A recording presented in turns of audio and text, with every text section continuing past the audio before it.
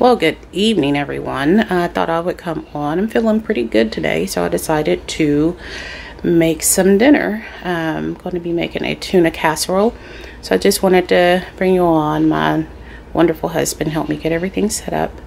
I love him unconditionally and appreciate everything about that man. He is just wonderful.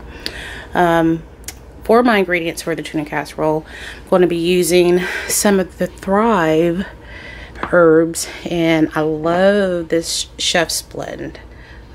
It has a lot of flavor. Some Old Bay, accent, mozzarella cheese, some cream of celery, and some Thrive's onions, the chopped onions. I'm going to be using a tablespoon of the Lipton onion soup and some mixed vegetables that I made the other day.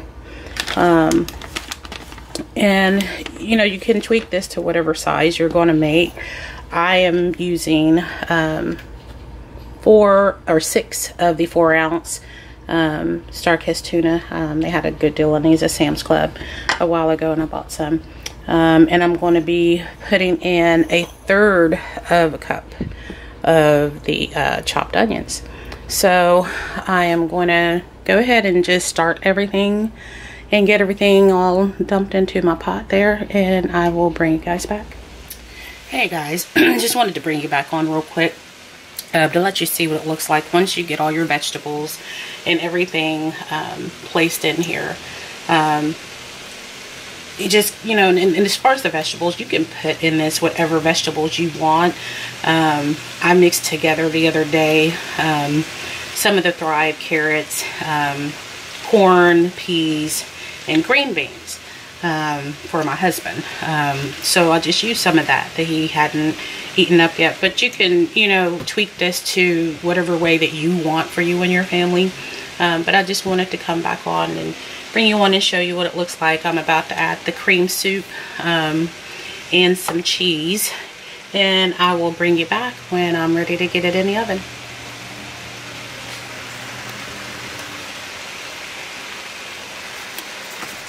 Hey guys, just wanted to bring you back, let you see what is about to go in the oven.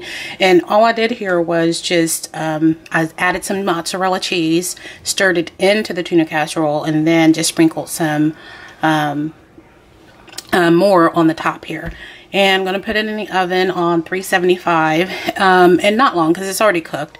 So you're just putting it in the oven for the cheese to melt and brown a little on the top. So I will bring you guys back when it's time to plate this up and eat. Well, hello guys, I am back, and as you can see, tuna casserole is finished. So I've just let it brown, let it cool off some. I'm going to plate some up. I like a lot of cheese, so put a nice little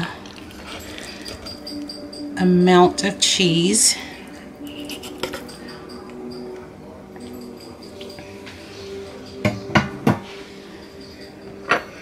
Now let's taste it and see. I'll move that out of the way. See? And it's yummy.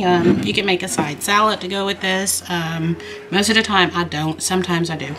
I just eat it, you know, on its own.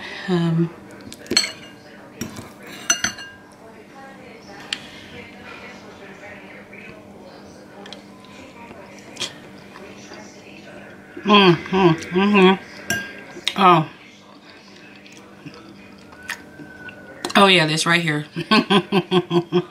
So much flavor. So good. This is something I used to make my kids, my daughters, when they were little, because it was a meal that was inexpensive to make, and I can just stretch it that they can eat off of this and then freeze some and microwave it later. And you know, it's just always something that they really enjoyed. And I normally did make like some herb and garlic bread with it. So I think I have some in the freezer, so I'm gonna pull out a couple of those and finish this off. So thank you guys for joining me today and allowing for me to be a part of the Pantry Challenge. I'll see you guys soon.